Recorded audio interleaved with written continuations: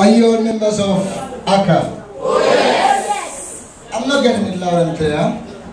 Are you all members of AUCAYD? Oh yes! So we say, creativity for having good society. Mr. Chairman. Mr. Ibrahim also, who is closer and the program coordinator. The education specialist, World Child Canada. Other members of the high table. And the dancers who are at the back trying to redress to come and join us again. Fellow students, because I myself am a continuing student. Forever I'm learning. And the teachers present. Good morning.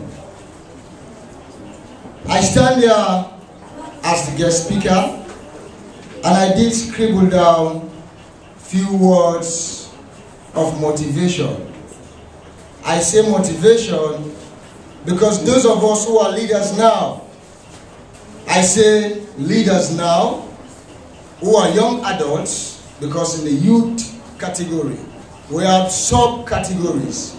We have the adults, we have the young adults, we have the teenagers. Most of you are in that category.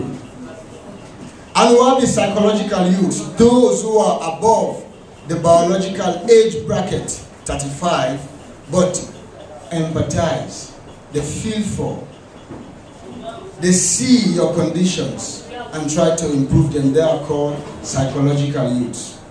So that is why we are here, to motivate the teenagers, those of us who are presently the leaders. And I always say those who are in their teens are the future leaders. And those of us who are adults, young adults, we are leaders now, as you can see from what is currently being done by officials of AUCAYD. And I normally have a motivational statement I give to students, youths, that I normally talk to, that I normally inspire. And it goes like this. When I say future leaders, you all say leaders of tomorrow. And I will say likewise, and you will say future leaders, right? In a very pump and pungent way. Very, very, very, very, very loud, that I mean. Future leaders? Oh my God, we are leaders now, that is why. Tell me that you are leaders of tomorrow. Future leaders? Leaders of tomorrow. Leaders of tomorrow? Future leaders. Wonderful, that's what you are, and that is why we are here. AUCAYD is creating the requisite platform for you to be real leaders. And now you are future leaders, we are leaders, and you are taking from our footsteps. And what is required is the basic platform, and this is one of such, where you can have the basic information, the information about your country that will instill patriotism. Couple of weeks, I was also motivating students who are part of the SOA leadership.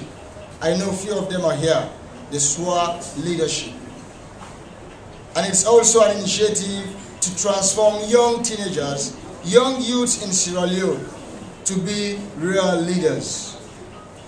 I have, like I mentioned, a leaflet here that I scribbled, and I'm going through it, and I share with you as a guest speaker what I have to motivate you. As mentioned by the geographical analyst who gave the geographical history as well as our past of Sierra Leone, it tells us that Sierra Leone comprises of about 16 ethnic groups. Why am I starting with the ethnic groups? Because the topic, the theme is what? Our history, our culture, our breakthrough. Imbibing, practicing, upholding our history and our culture will virtually enhance a breakthrough for us as a nation, individuals, collective groups of persons. And knowing that we have about 16 ethnic groups, which I believe in one of the teachings you will have detailed explanation about them, there is great similarity among these ethnic groups that we have. And this makes Sierra Leone to uphold what we call a unity in diversity. And now let me just define history briefly. Just put simply and in my own words, history is knowledge. We know what knowledge is, right? Beliefs, practices, the things we do every day, the things we believe in of society or the trends in society, as well as the happenings that are now taking place, the things we see, and also understanding the present trends. Things that are happening to us is also part of history, which will enable us to map out meaningful strategies in the future. Knowing your past, understanding the present will help you map out meaningful strategies for the future. That is how I define history. And with this, which we always say our story, because one of the tutors who is the big chief of Bawuri normally says his story, that is the story written by the Europeans. So we begin to say our story. That is, you make it yourself. You believe in it. So history, quote unquote, our story, will enable us to see ourselves as one. And history, our story, and culture as symbols of peace, pride, unity, progress, and sustainable development.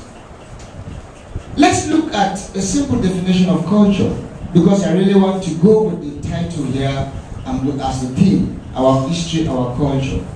Put simply, culture is a way of life. What we are doing is a way of life. And the way of life could either be bad or good, negative or positive. And we have several examples of negative ways of life. Violence, hooliganism, these are negative, just to name but a few. The positive, respect, obedience. Listening attentively is also part of what? Positive ways of life. Let me just quote from a renowned cultural expert, and that is Charlie Hafner. I always quote his definition of culture. Charlie Hafner says culture is everything that happens in the world, in our surrounding. Be you an accountant, working in a social work place like AUCAYD is doing, is a way of life. Being a doctor is a way of life. A teacher, a student is a way of life. You can either pursue a negative way of life or positive way of life. And that is why we're here, to teach you the negative and the positive. And to goad you, to stimulate you towards practicing the positive. Like I mentioned, culture is negative and positive. History as well. There have been negative happenings in the past, and negative things are also going on, while at the same time positive things are as well happening. So we will try and strive to uphold the positive aspect of our culture and our history. There's another definition of culture again by E.B. Taylor, and I'll just paraphrase. What did I paraphrase to summarize what he says? He says culture is a comprehensive whole. That is, a whole is so big, and it includes what? It includes beliefs, practices, tradition, norms, values. We all know what are values, things you also there. Norms, things you do normally. You have to wash every day, you have to clean your teeth, right? You have to put on nice clothes. These are normal things. That's what we call them norms.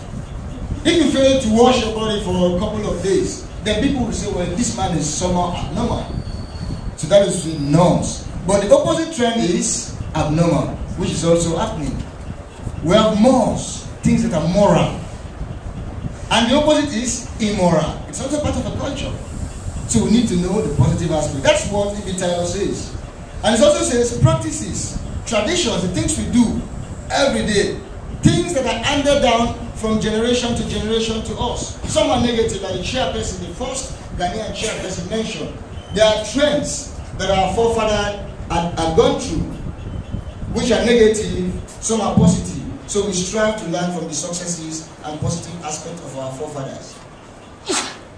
And he also says, culture is also every capability and ability of individual.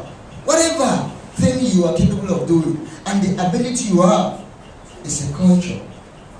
So you see, it's a comprehensive whole, it's everything, like Charlie Latimer says. And let me take this time now to just highlight few aspects of our history and maybe consciously carve out the negative and the positive. Like was mentioned by Mr. Ibrahim, he talked about slavery. And slavery is one trend which we should not forget. And I also synchronize them to our recent past history, which is also our culture, because our history is our culture. Are you all members of AUCAYD? Oh yes. So we say, creativity for an equal society. Future leaders? Leaders of tomorrow? Future leaders. Wonderful. Now we mentioned slavery and we looked at the impact it had. From slavery we had what is called colonialism. And one thing we have to observe, there are three aspects. Governance, the people, and economy. Those are the things normally surrounding us as inhabitants of a country. And let's look at governance, because the background of everything is governance. Colonialism came in, and we saw the colonial masters. There was what? The Legislative and Executive Council, which was the means of governance. And after which we had independence, there is a lecture for it. And independence also a type of governance. There is also a critique, which states that that's the negative aspect. There is a positive. Those who upheld the value of Africa unity, the unity of West Africa, the unity of countries. There are others again who said, no, we are going to stand alone. And we saw what we call old wine in new bottles in our forefathers. And the governance system extended to a point where we saw what we call personal vendetta, the creeping in of our emotions. What are these emotions? Selfishness, greed, anger, passion. This is my brother. Because he has fallen short of a law, I have to back him. Even if he is wrong, or even if she is wrong, these are all passion. They are too passionate. So all of these emotions crept in gradually, and we saw the prevalence of, like the aspect of governance, bad governance. The economy. We saw also a gradual trend. Colonial economy was a means of what we call siphon. I will use one word. Africa, especially west coast of Africa, where we find Sierra Leone, there was a name for the type of colony. It was called exploitative colonies or exploited states colonies. You have colonies of contest. People contest for certain colonies like East Africa. And you have colonies of exploitation. That's like Sierra Leone, the Congo. Where most of the resources, like the geographer was saying, all of the unique and the wealth of natural endowment we had were taken to other countries. It was merely exploitative economy. So that type of a mindset of a colony of Sierra Leone and most other countries in the sub-region, the culture of exploitation started. That's just a negative aspect. That is a way of life which prevailed and it existed. That is why we noticed a one-way track railway system right from the produce area in Sulema or those Matru to the port, and it fade off. Gradually now we have no railway system. Look at the road network. The economy was so close. So that's also another aspect of governance. And it had a negative impact on Sierra Leone. The governance system, because of those manifestations, what happened? It turned out to create what we call bad governance. And eventually, violence crept in. Because in bad governance, the education you are enjoying, there was a time when our forefathers, it's not a finger pointing, but to make clear the issues. That is your history and your culture. There was free education, but now it's not free anymore. And those who had that had the opportunity to really educate themselves. So that's just the background explaining this aspect of governance. And our recent past, we saw what happened. Most of you were kids, and most of you were unborn. Out of greed, out of selfishness, like I mentioned, the emotions, we had our war. And when considering our history, we cannot talk our history without mentioning the influence of the war. Now we move down to my theme. My theme is very short, and I'll just summarize this aspect and to instill in you the positive values of our history and our culture. It's uphold positive historical cultural values, empower the youth, invest in the future. How do we help to empower the youth? At this point, it is vital that I mention that we must take advantage of several things that makes us one, that makes us realize we have a broad national culture. And what we have to do is to have adequate knowledge, understanding, and the appreciation of this history and culture. Thus, it will instill in the minds of you youngsters, Sierra Leoneans, a sense of patriotism and positively influence your actions, our actions, and interactions. It will also increase the sense of commitment, determination, and proactiveness, which is a prerequisite for us to enhance breakthrough. It is vital to mention that the structures are now set. And what are these structures which we must take advantage of? We have the Agenda for Change, the Attitudinal and Behavioral Change, the Commission for Anti-Corruption, the Public Sector Reform Unit, the Youth Commission, to name but these few, are all forums through which we can express and enhance a breakthrough. You need to know about them. These are commissions, these are natural trends, emerging trends that we must take advantage of. And to finally summarize, we have a statement by June Robinson, Director of British Council. She mentioned that Sierra Leone and the culture and history we have is what we are. And this gives us the opportunity to know our local environment and to learn consciously from our ancestors. Culture and history defines who we are. It also defines what others see in us. That's what June Robinson says. And at this point, I want to share suggested ways to enhance our history, our culture, our breakthrough through a short toolkit. What do I mean by a toolkit? It's a model that can really explain to you how best you can positively transform yourself and transform your country through your history. It is called a suggestion and auto-suggestion. Always try to suggest the positive. What I'm saying is suggestion. And normally, from what I say, you auto-suggest. So always try to say the positive to your colleague. Like we say, you are leaders. You are future leaders. You also say, you are leaders of tomorrow. Because you have it in you. And also the positive suggestion. Asking you, what? Are you all members of AUCAYD? Oh yes. So we say, creativity for an improved society. so that's again a positive suggestion, which is a solution for us to have a breakthrough. The last one is what? The productive mindset. What do I mean by productive mindset? You have to be questioning issues, you have to be tolerant, you tolerate yourselves, and eradicate the culture of violence. You have to be innovative and have to be productive. To conclude, all of the above will always enhance a breakthrough if we be good leaders. And being good leaders, the following must be upheld and practiced. 1. Integrity. 2. Self-belief. 3. Self-respect. 4. Respect for others and the environment. 5. Positive thinking. 6. Contribution. and service to others.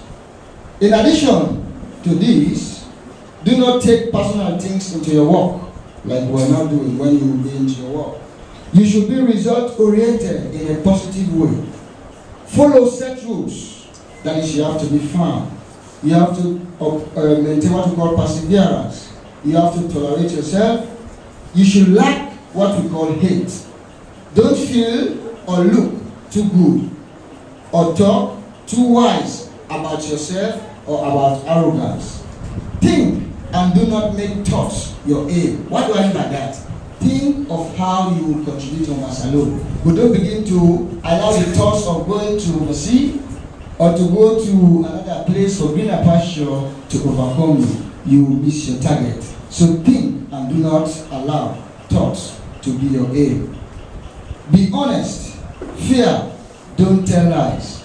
Be confident. Trust yourself when others distrust you. Be organized and inspirational. Thank you for your audience. Can we clap more than that?